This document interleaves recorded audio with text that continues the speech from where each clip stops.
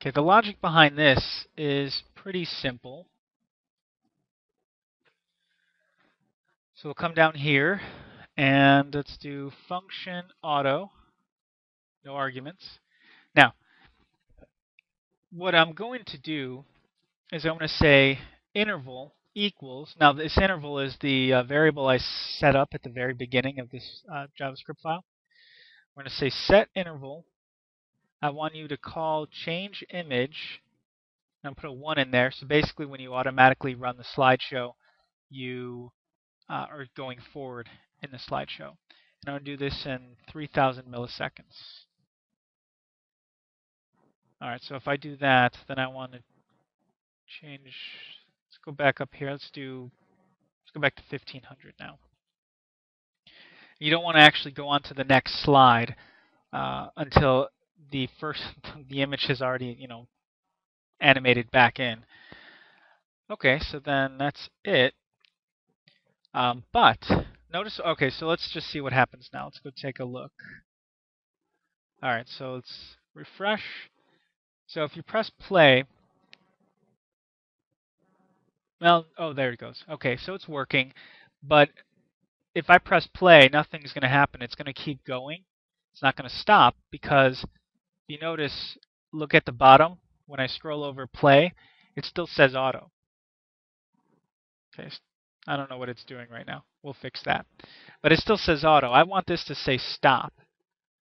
So let's go do that. And I'll have to figure out what was happening with all those flickering images. Okay, so let's go back.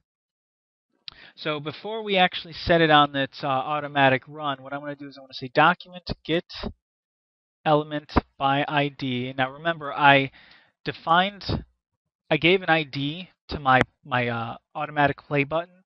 I gave it an ID of play stop. So now what I'm going to do is once you click the play button, what I want to do is I want to change what it says there, and I want to change the link now to, instead of the play button, I want to do the stop button. And I want it to say stop. So now when you click, where is it at? Right here, right now what it says is play and it's calling the auto button or auto function. But once I click play, I want this to now say stop. I want it to run the stop function. So let's go run let's go write the stop function. So we have function. Let's scroll this up. Okay. Function stop. In fact, it's actually going to be pretty much the same thing. The moment you press stop, what I want to do is I want to get the ID again of play stop. Because now that I've pressed stop, because that's the only way that you're in this function right now is that you pressed stop, I want to change the JavaScript now back to the play button.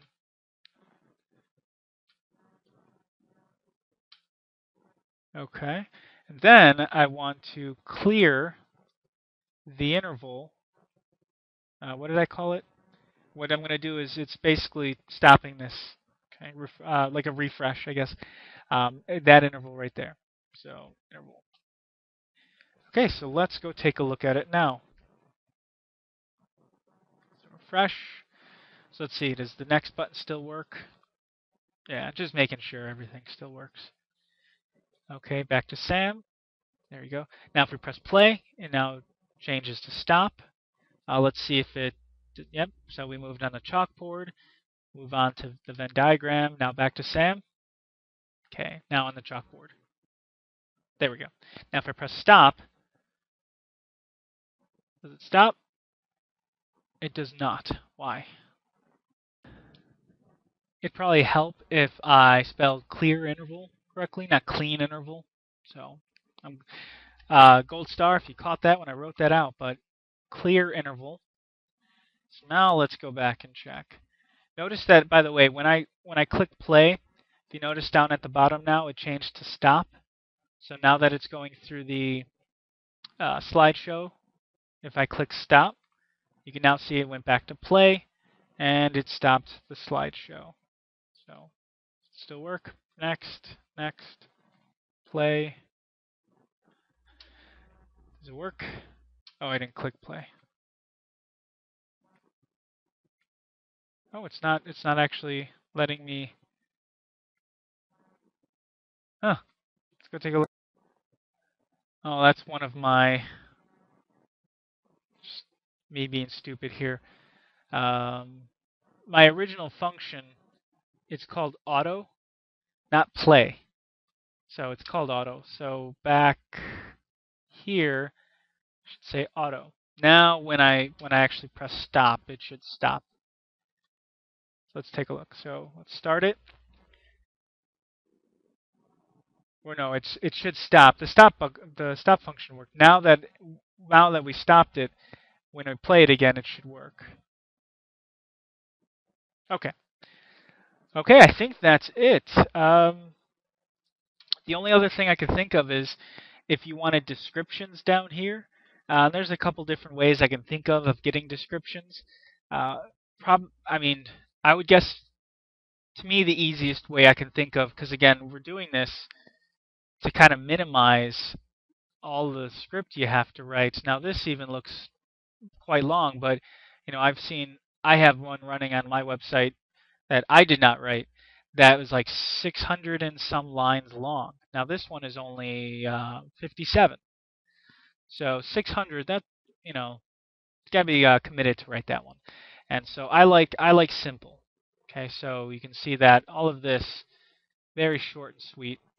Um, but you can make it more complicated. So I guess what I would probably do is I would put another div down here, and then I would pretty much have, instead of images, I'd have like p tags, and in each p tag would describe the image, and then just have that transition at the same time as the slides. So that way, when you move on to the next p tag, at the same time, the next p tag describes the next image in your slideshow. And I think that's it. So hopefully this helps. Now, what this means is that I can go and write a completely new HTML page. So I've started a new HTML page, called it new slideshow.html. Basically just copy and paste it, but now I can change the images without actually changing the JavaScript, which I would have had to do on the last one. So we'll do desktop JPEG. Let's do closet. These are just other images I have in my folder. And then let's go back to Sam, because he's my dog and I love him. Okay, so let's take a look at now slideshow.html. Okay, so slideshow. Nope, new slideshow. Okay, so new image. All right, so these are my other images. If I click next, go on to Sam, and then I can set it on auto. And notice that doesn't, again, I didn't have to change any of the JavaScript for the other one. So I can then go back. So here's the one we just worked on.